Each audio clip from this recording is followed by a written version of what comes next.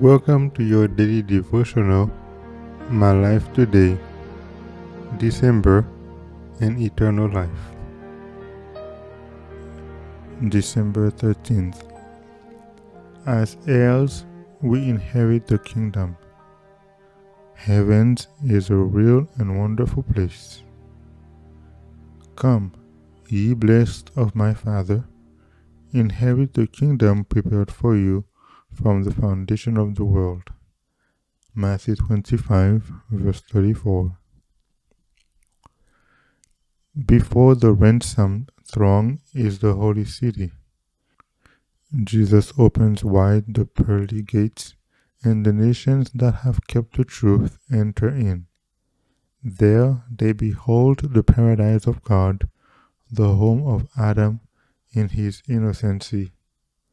Then that voice, richer than any music that ever fell on mortal ear, is heard saying, "Your conflict is ended. Come, ye blessed of my Father, inherit the kingdom prepared for you from the foundation of the world." Now is fulfilled the Saviour's prayer for his disciples, "I will that they also, whom thou hast given me, be with me where I am." Faultless before the presence of his glory, with exceeding joy, Christ presents to the Father the purchase of his blood, declaring, "Here am I, and the children whom thou hast given me. Those that thou gavest me I have kept."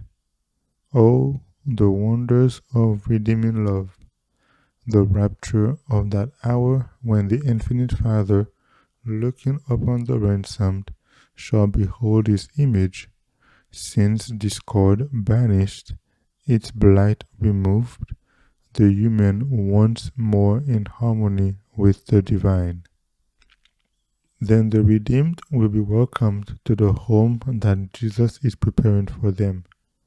They will associate with those who have overcome Satan and through divine grace have found perfect characters. Every sinful tendencies, every imperfection that afflicts them here has been removed by the blood of Christ, and the excellence and brightness of his glory, far exceeding the brightness of the sun, is imparted to them.